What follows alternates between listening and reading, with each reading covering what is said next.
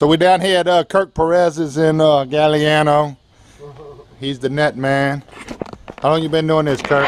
45 years. 45 years? You don't even look 45 years old. He's got some bees in the cabana next door here.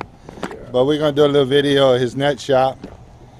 He said he was cooking shrimp stew and got too busy and had to stop. So I don't know if I got time to wait for the shrimp stew. You don't got time, huh? Making skimmer nets right now, and it's new webbing, platina webbing.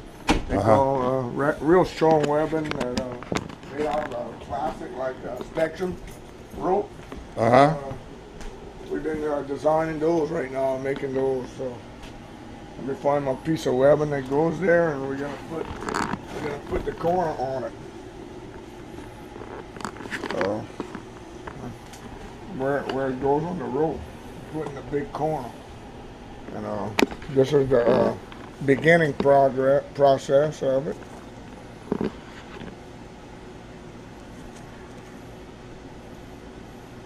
So who taught you how to do this? My dad. My dad taught me. Your dad was a net man? 60 years he was a net man. And he hand sewed all his nets back then, right? Then used to hand sew that when he was a young teenager. So you would have a bunch of nails to set the spacing, right? Right. You have to have a bunch of nails and make the loops, you know.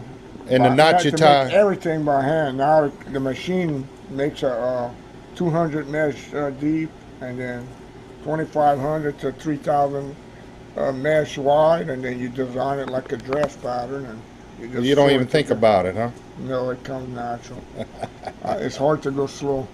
Hard to go slow. Yeah. Now the old knots when they tied them, what was that knot? They're all square knots. It's all square knots? Half-inch knots, yeah. And this what I'm doing right here. We got this net right here. I got some finished ones in the back. So what you call this net? This is a skimmer net. And what it's a skimmer net made from what kind of material? Platina webbing. Platina, pla with a P? With a P. Platina webbing. P-N-E, platina. It's made in India. Made in India. This is the finished product of the same net I was working on. Same type of net. And you got the plastic you coat some of it or no? You got the plastic, you coat some of it? I coat it in this plastic net dip, yeah. In this plastic net dip right here, we coat it. And it preserves the webbing. It stops the water from getting in it. There you go. 45 years for you. 45 years. Second generation? Third generation?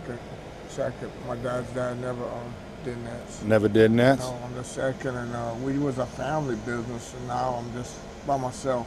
There's not too many net shops left, huh? Not too many. No, all right. no.